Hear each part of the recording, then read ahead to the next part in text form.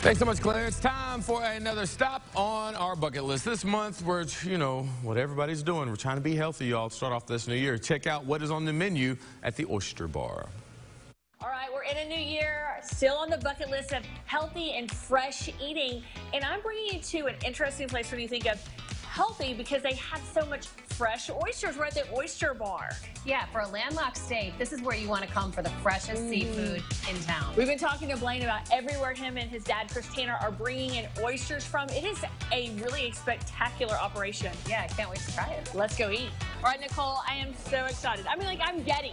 I'm so excited about eating at the Oyster Bar. This is some of my favorite food. I got the crab cake. Yeah, it's on a bed of corn, so again, healthy. I mean, I just really want to pick the whole thing up and eat it. I don't know if I've seen you this excited lately, girl. I love it. I truly love their food. It is all fresh, and that's what we're trying to show you.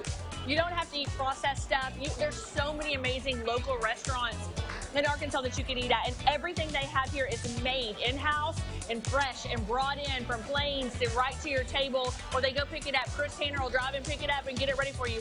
We're moving on to the main event here. Oh, we've got some Florida grouper, we've got some oysters, wood grilled lobster, which is of course in front of you. Drop the mic. All right, well, I'm going to dive into the Florida grouper here. So he said that they bring that in from Florida, so that's fresh, brought in. You have one of my favorite sides, their cheese grits. Have you tried that? Yeah, it's underneath the fish.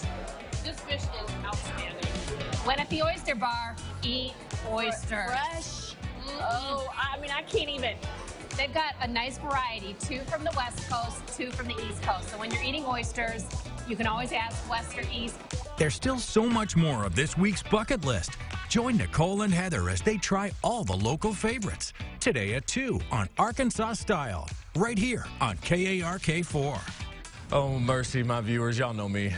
I got to call it like I see it. You know, as soon as they put that onion in that deep fried and it turns into an onion ring, it is fresh.